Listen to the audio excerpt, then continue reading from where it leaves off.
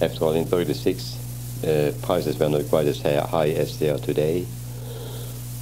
So then, after we got our $10, we grabbed our baggage, our kegs of salmon belly and smoked fish, and went down there. And of course, I had no place to go, so I followed some friends into a bar of a good Swedish friend of mine. And we had a few drinks, and there was an awful lot of talk.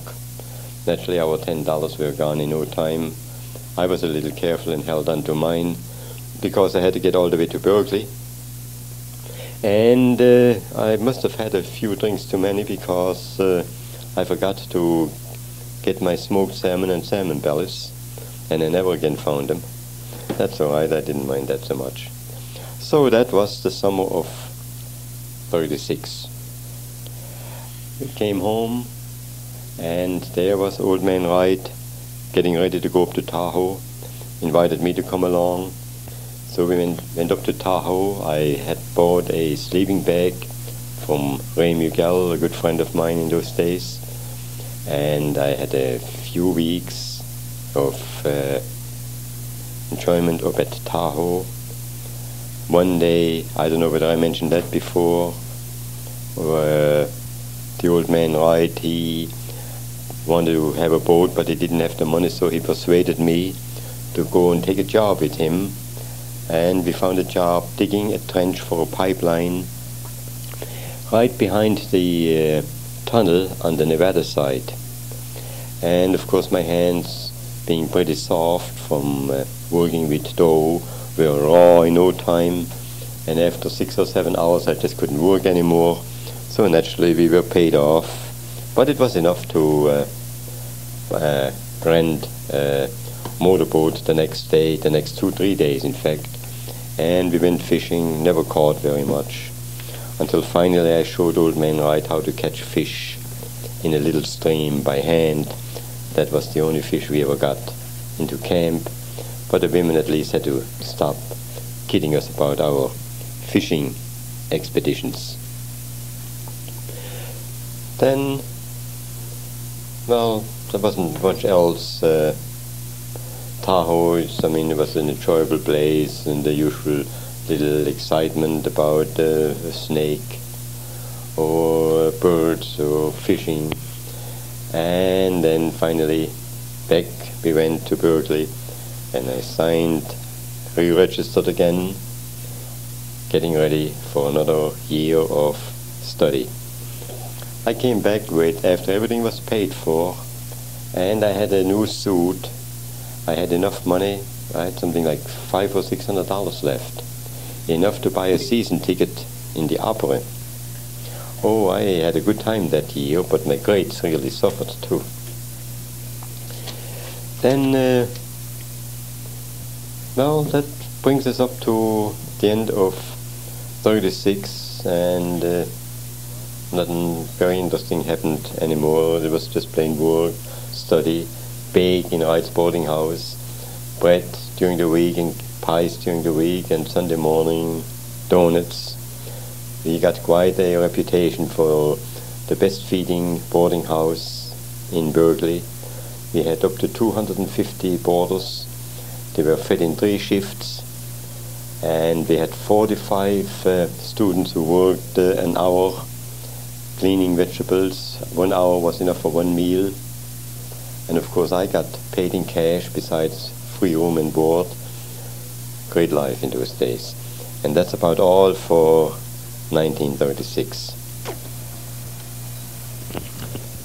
I think I should add that in 1936, after we came back from Alaska, the seamen went out on strike again.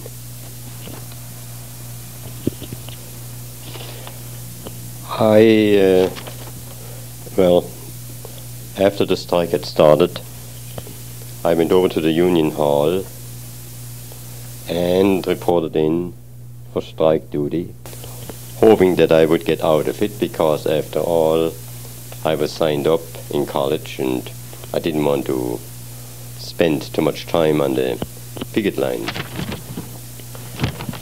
They asked me a few questions. There was a lot of excitement there. People were in a nasty mood because in 36, being out on strike really meant something. There was no relief, no unemployment insurance. Everybody who was out on strike just depended on his own savings. And so the seamen were in very nasty mood generally. But anyway, I went over there and talked to them a little bit, and they didn't have any immediate job for me on the picket line, and so I used that as an excuse to never again show up for picket duty. Well, that was fine, except 1937 came along, and I went over there to pay my dues, attend some of the meetings. When they finally stopped me and said, "Say, what did you do during the strike?" Well, I tried to explain that I reported in and told me they don't have anything for me. So I just went back east meaning Berkeley as far as they were concerned. And as far as I was concerned, they thought I went back east to some other city. Anyway, they had a little kind of a so-called trial or investigation, but I was lucky. They didn't find me or anything, so I was ready for the next job. As a result of the strike, the unions had gained quite a lot more control over conditions aboard ship. For one thing, the sleeping quarters were greatly improved. The food was greatly improved. And the considerable benefits were gained. Also, there was higher pay. Came May and the end of the semester, I started looking for another job in Alaska. And the same steward wanted to put me on again. In fact, he told me I have the job. But the union said, "No, we tell you who is to go to Alaska." And I didn't have enough pull with the union officials, so somebody else went to Alaska and I stayed here. So I naturally needed a job badly, and so I took the first boat out, which was a converted passenger liner, the steamship Maui of the Madsen steamship line.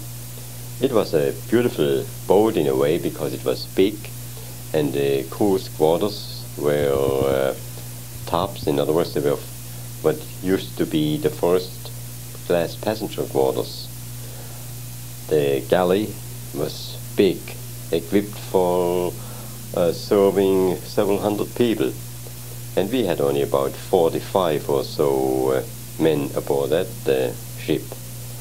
The Maui went back and forth between San Francisco and the various islands, and she took over oil and brought back sugar and syrup and pineapples.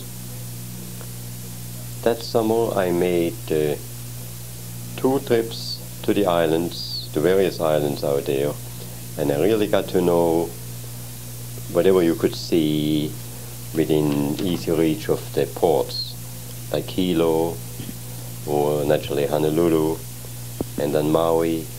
Oh, it was a beautiful trip in a way. Of course, I didn't make as much money as the previous year, but still, it was very good. Besides the trips to Hawaii, I made one trip on a California Hawaiian boat, the first modern motor ship, had big diesel engines driving the ship. And I got well acquainted with the chief engineer, who let me run all over the engine room, and he explained whatever I asked him. Among other things, what really struck me as interesting, he showed me one time what he called the heart of the whole operation. I didn't know what he was talking about, but he took me to a little closet off in the corner of the engine room and said, now watch and see what you got in here. If everything else fails, this is where we start the whole ship.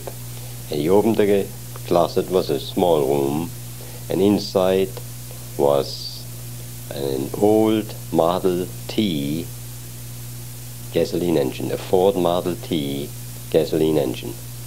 And this engine was rigged up to operate an air compressor, and the air compressor in turn would then start the big diesels. So the heart of the most modern ship at that time was a Model T gasoline engine. Why they took a Model T?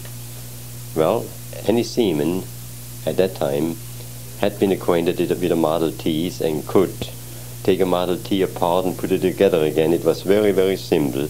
Even I could do it. So that's why it was a Model T.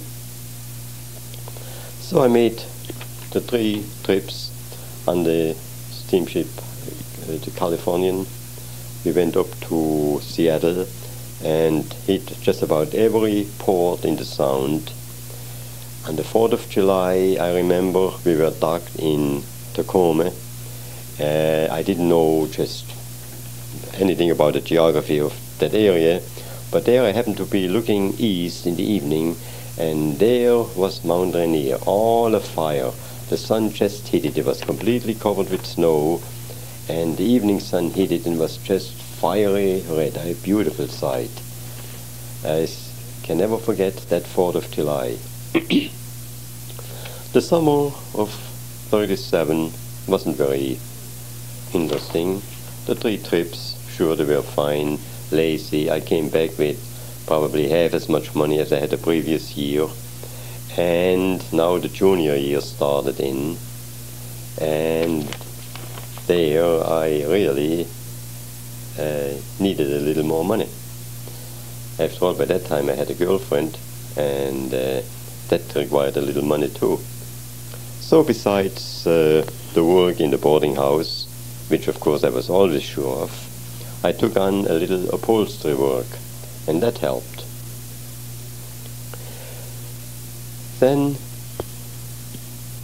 I really got in serious studying. Now, junior year, I had to study electrical engineering and physics and whatnot. I liked it. I put in my time and enjoyed it. But there's not much more to report about 1937. Came the spring of 38, and again I had to start looking around. First of all, worrying about grades, passing all my courses. Ever so often when I'm in the board ship, I may miss a final and end up with a E or a D or something like that. So I naturally had to pick up the grade points. I somehow managed. Well, came May of 1938, and I went out looking for a job, and there was around the world boat, the Tull steamship, President Polk. Well, around the world, of course, that was for me. So I put in my name, and I was lucky and got it. At that time, as I mentioned, I had a girlfriend who lived in Berkeley, and she kind of hoped that I would spend a little more time there that summer. But, well, around the world trip, there wasn't any girl that could hold me away from there.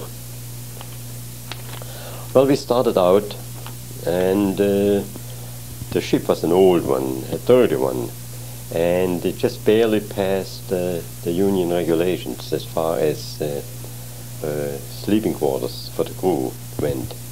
And I really had to do all kind of finagling to get the oven to heat up so I could do any baking. But Looking back, it was just one of these problems.